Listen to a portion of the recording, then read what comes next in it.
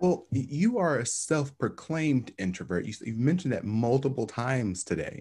So I'm starting to believe you. Um, uh, how is an introvert? You told a story about how you were more reserved than what your supervisor felt that you need to be. You need to be John Wayne barking orders, but you found a different way to do it. Um, what would you suggest? Like, how do you go about influencing and or even let's say networking first? How do you go about networking, building those strategic relationships if you don't necessarily feel like you're that extrovert that can do that? How do you go about I building think it's a relationships? really good question because it's going to give me a chance to talk about something that's a little bit maybe different, a different perspective than you might hear. So people might say, well, everybody in the workplace should bow to me, come and focus on me and help me succeed. And I'm like, you know what? No, you have to adapt. So I'll give you here a little leadership lesson. One of my principles for success is if you want to succeed, you have to anticipate. So look over the horizon at what's coming next. There's always an uncharted waters, an iceberg over the horizon. You have to navigate around. You have to adapt, adjust, and be agile. And that's all kind of personal activity. Yes, there should be people reaching out their hand, reaching back and pulling you forward and mentoring you, being an ally to you, coaching you.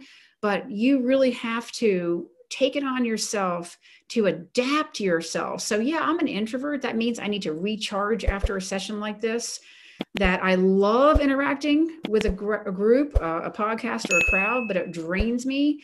Whereas if you're an extrovert, it fills you up. And so I've learned to adapt my personality and my behaviors to succeed in the field I've chosen, which requires a lot of public engagement because I love my job. I love what I do. And I just find the time to decompress afterwards and to recharge myself. And so you have to know who you are. And you have to test and try yourself to understand who you are and what you need to do to become who you want to be. Nobody else is going to take you from where you are to where you want to be, even though it's all about that now in the coaching world. Get the right coach or mentor and they'll take you where you want to be. No, it's on you. And if you abdicate that responsibility because you've been told that they owe it to you because you're disadvantaged or you've been told you're underprivileged or you've been told you're a woman, a minority, and you need an ally. Yeah, that sounds great. And it's good. And everyone should be doing that, reaching out to help others. But it's all on you at the end of the day to create your own fate. Thank you for saying all of that. You've said so many things. You said testing, which means action, right? You have to do something. Once you do it, you can figure out if it works or if it doesn't work. If you like it, you don't like it. But until you do it, you don't know. You don't really know. I love that you talk about that. You talked about accountability. It's up to you. I tell people right now, like, I'm in complete agreement with you. Everyone wants to be like, oh, they owe me this. Organization should be promoting me or should be taking me to training. Well, what if they don't, right?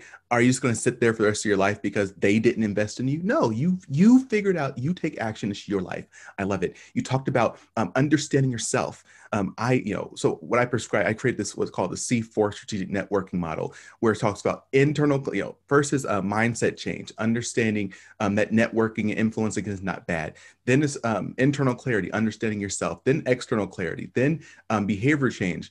But all that we all want to talk about, oh, here's a networking strategy. You need to say this or say that or dress like this.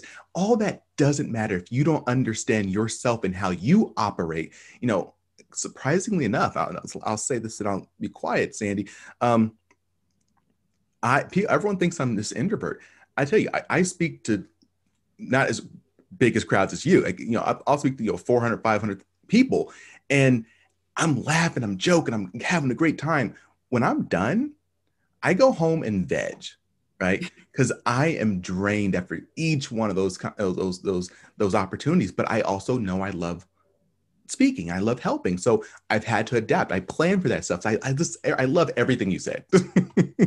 I said a lot of that to encourage people who might feel like they're the quiet one and that they'll never be as successful as the bolder, louder, more, less inhibited person. No, you can be equally or more successful.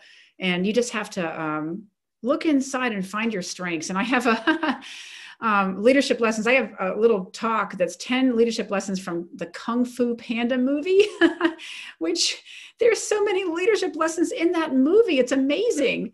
But Po, the big fat panda, and he defeats the muscular snow leopard, the evil, antagonist, because of all the things that people look at him and think are disadvantages, like being too fat and everything. And it all comes back as strengths.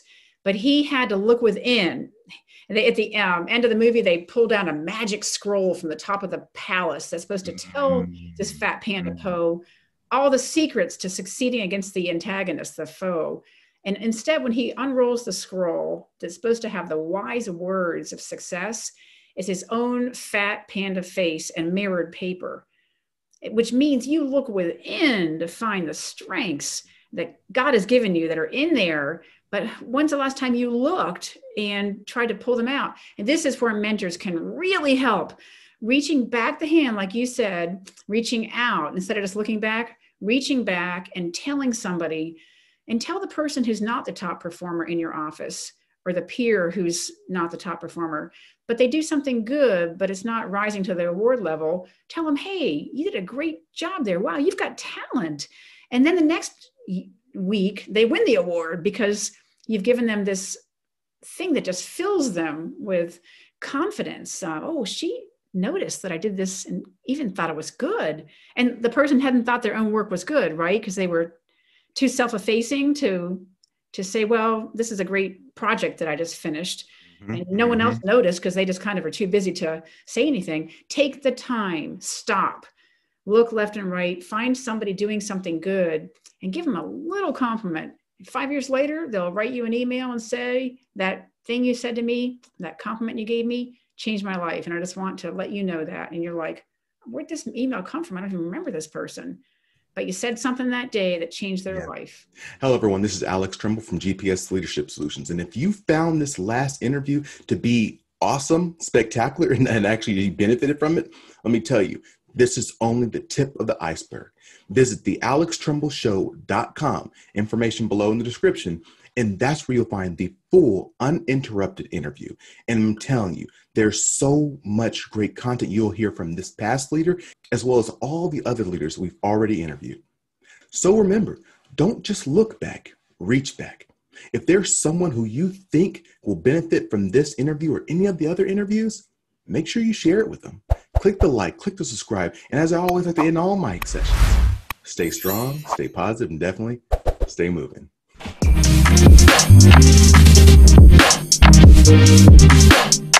Thank you.